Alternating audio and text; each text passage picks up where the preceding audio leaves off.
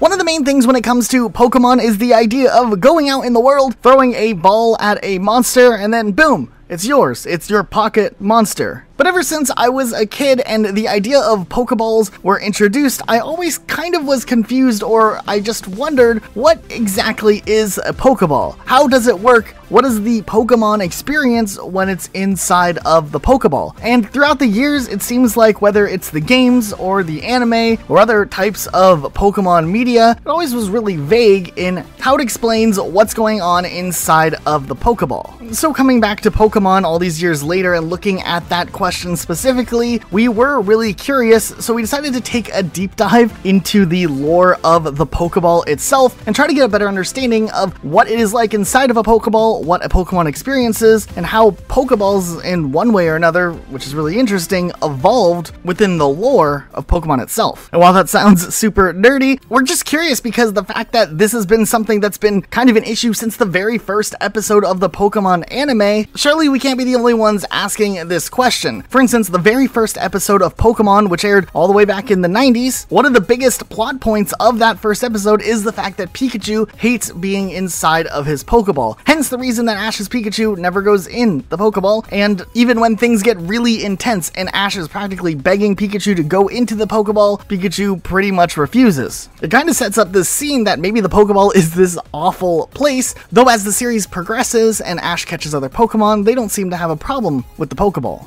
I don't know, maybe Pikachu's just a little claustrophobic or something. Okay, then in the anime, there are a few moments where we get to see a glimpse inside of a Pokeball, though it could be an artist rendition and not really in lore accurate to what a Pokeball is like, but it's actually kind of creepy. In one of the earlier seasons, we do get to see Misty's Psyduck inside of a Pokeball, and it's just kind of a black space void of nothingness. And later on in the Black and White series, we also get to see Iris's Dragonite in a Pokeball, and while it does have updated visuals, it's still kind of just this dark round void. Now, of course, this probably wouldn't be so bad if there was some sort of sleep theory out there where the Pokemon are just kind of unconscious or asleep throughout the entire time that they're in their Pokeball, though we know with the fact that some Pokemon can just jump out of their Pokeball at will, like Misty's Psyduck or Jessie's Wobbuffet, that's likely not the case. Interestingly enough, as we kind of dove into the lore a bit, we found that there are some pretty massive discrepancies when it comes to the technicalities of a Pokeball along with the history of it itself. Like for instance, in Pokemon Black and White 2, Drayden actually claims that Pokeballs didn't exist during his childhood. Though right away in Pokemon Legends of Arceus, we can see in the trailer that there is kind of a older version of a Pokeball that is made out of wood that's used there instead. In the Pokemon anime, there's an episode in the Orange Islands called A Ship Full of Shivers, where the captain of the boat has a Ghastly inside of a Pokeball from 300 years earlier, and it's just a modern looking Pokeball. But then in Pokemon Forever, Sam has this type of Pokeball capture device dating things back 40 years before the main part of the anime takes place. And then just to make things even more confusing, a few official Pokemon publications like the Pokemon Fan Club in Japan have on different occurrences listed that the modern version of the Pokeball was developed in 1925 in Celadon City, while Pokemon Gold and Silver suggests that Pokeballs were invented in the Johto region, which were originally made out of apricorns fitted with some different type of technology. And then briefly in Pocket Monsters, the animation, it seems like they make the discovery of Pokeballs almost sound like an accident. For instance, it says, while examining the energy of the Pokemon species, Primeape's Rage, he accidentally weakened it with a drug overdose, leading it to somehow get captured inside the case for the professor's reading glasses, forgetting its anger entirely and falling asleep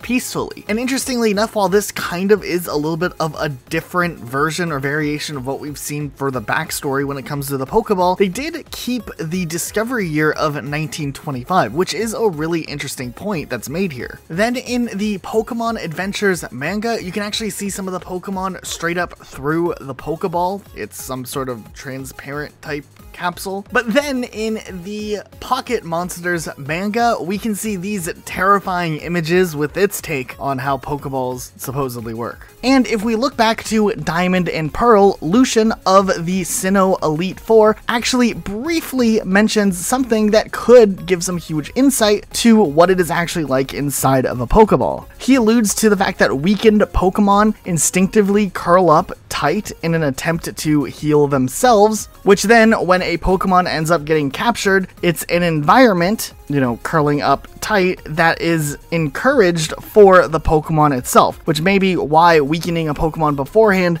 does make the Pokemon more likely to stay in the Pokeball. And though still, this isn't really a very straightforward answer, it wouldn't be all the way until later on in Sun and Moon where we would get somewhat of an actual answer to this question that has existed for so many years. Sure, fans have speculated what it could be like, whether it's like a little nature reserve kind of condensed in some virtual augmented reality thing for the Pokemon, and we do know to an extent that the Pokeball transforms the Pokemon from their physical state into more of that red pure energy that we see in the anime. But the Sun and Moon producer Junichi Masuda went on to say in an interview that I think it's safe to say that it's very comfortable inside of a Pokeball. It's a very comfortable environment, maybe the equivalent of a high-end suite room in a fancy hotel. So on one hand, this is really interesting because it does give us a little bit of a visualization in one way or another as to what it could be like to be in a Pokeball. I kind of imagine a Pokemon in a hotel room, though the idea of maybe having an ecosystem designed for the best comfort of said Pokemon might also be something in consideration. And while this is an incredibly cool piece of information and it does paint an awesome picture of what it's like inside of a Pokeball, there's still a lot of questions and variables that come into play. Most notably still, why is it that Pikachu absolutely hates being inside of the Pokeball? Is it just bored? I don't know. One of the leading theories when it comes to Ash's Pikachu per se is that being inside of a Pokeball is kind of an incredibly isolating feeling. If you look to the games and the anime, oftentimes when everyone's taking a break, Ash will just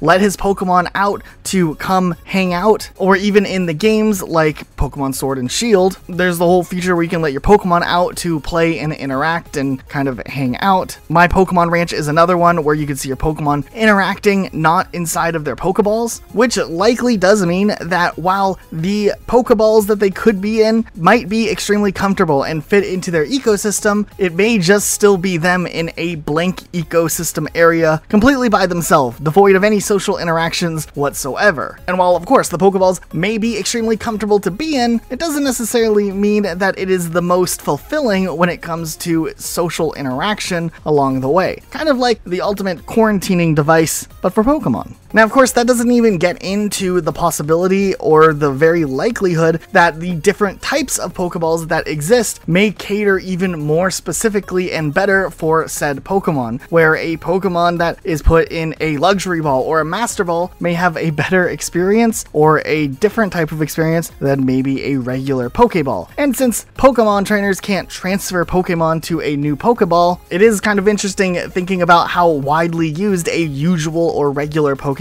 is. All new trainers get their first Pokemon in a regular Pokeball, though if you remember, Pikachu's Pokeball did have that little lightning picture thing on it, which does make us wonder if this was a special Pokeball to keep Pikachu in it in that first episode prior to Ash receiving it. But at the very least, this deep dive has allowed us to get a little bit of insight as to what it could be like inside of a Pokeball with real explanations from the people who make the games, but there's still a lot of room for speculation and a lot of ambiguity when it comes to the Pokeball topic. But what do you guys think about this? Do you think that the Pokemon are just living at large inside the Pokeball, or do you think that it maybe has a little bit of a darker undertone than what is initially presented in the television series? Let us know what your thoughts are in the comment section down below. Also, be sure to subscribe for more videos just like this. We've been working really hard on this channel, so your guys' support means the world to us. That's it for today, though. We'll see you all next time.